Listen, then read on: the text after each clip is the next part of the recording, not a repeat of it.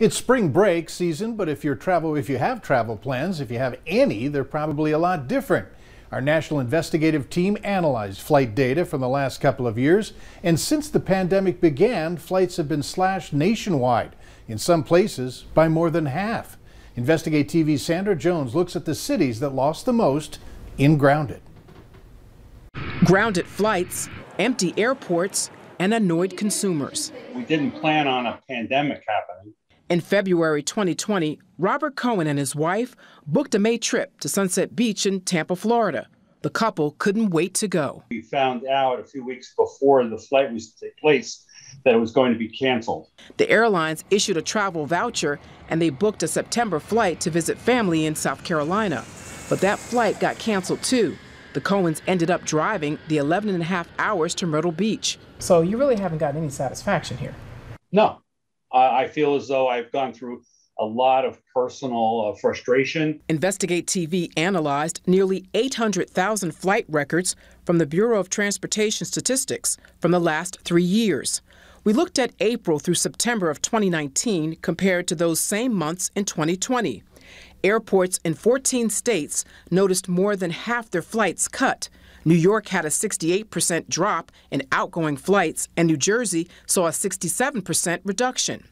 Of the 10 major travel hubs with passenger traffic, data shows New York City had a 71% drop in outgoing flights, Washington, D.C. with a 58% decrease, and Houston down 50%. It's been a total domino effect. Michael Gula is the executive director for the Columbia Metropolitan Airport in South Carolina. Parking revenues are down, concession revenues are down. And right now what we're trying to do is just work with all of our tenants to help them get through this period of time that, we're all suffering through right now. Gula said they've experienced a 65% drop in travel. Do you know at this point when and if those flights will come back? We don't know exactly when. I am confident they will come back. When it comes to the airlines, our data analysis shows United flights were down by 67%, Frontier 56%, American 23%, and Delta at 27%. Charlie Leoka heads up one of the largest travel advocacy groups in the country. Everybody's not really cutting back based upon just because they want to, but they're cutting back because DOT has mandated that some places are cut back. He predicts that future flights will head in the right direction by year's end. So I think that we're going to have a fairly decent winter holiday season. The return will be led by leisure travelers. It will be some time before business travelers really get into the act. Sandra Jones, Valley News Live. Investigate TV reached out to nearly a dozen airports based on the extent of their 2020 flight reductions. When asked about the cutbacks and service returning, the airports referred to the airlines for comment.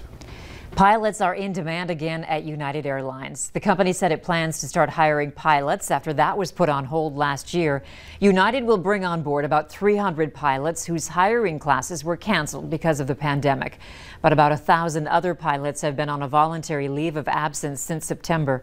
The airline says it's not clear how many new pilots it will need down the line. 4 different UND hockey players signed professional contracts today. Devin Fry brings us the details next in sports.